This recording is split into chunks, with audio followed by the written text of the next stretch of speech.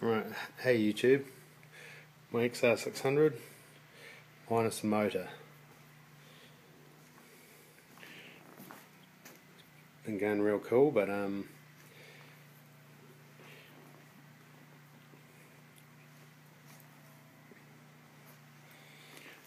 managed to have a few problems here, as you can see. Right, there's my big end bearing. Not very nice. Yes, I think most of it's come.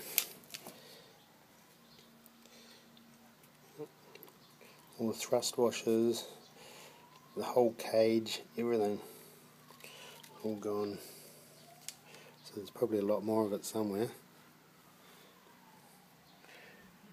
Check out the damage in there.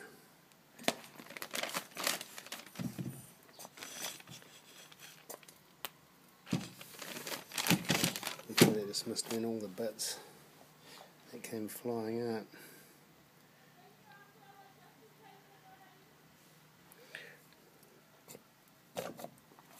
Just smashed it.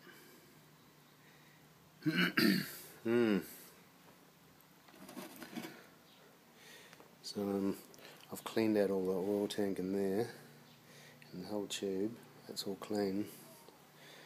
To clean all these bits up, do the gaskets, got to pull all the bearings out and clean them all out. Just going to use them again. Not going to spend heaps of money on it. Just clean it out really good to get as much of the metal out as I can. Maybe do a couple of oil changes.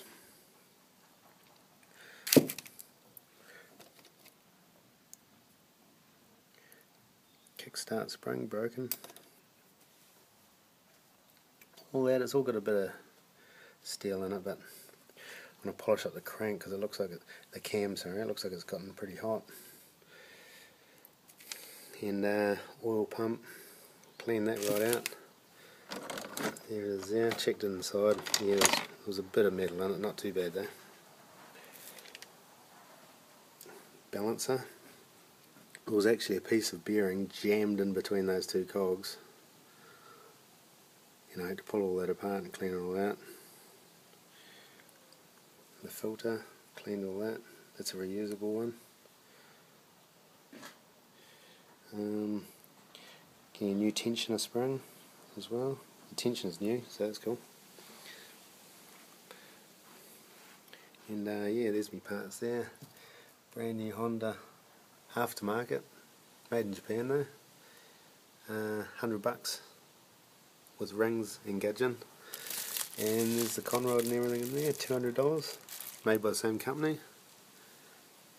They do heaps of parts for bucket races and stuff like that. Old bikes, old school. Cheap. Yep, and it's up. Major job cleaning. These bits are going to the engineers Monday, so I should get them back, I don't know, towards the end of the week, when I get my gaskets I suppose.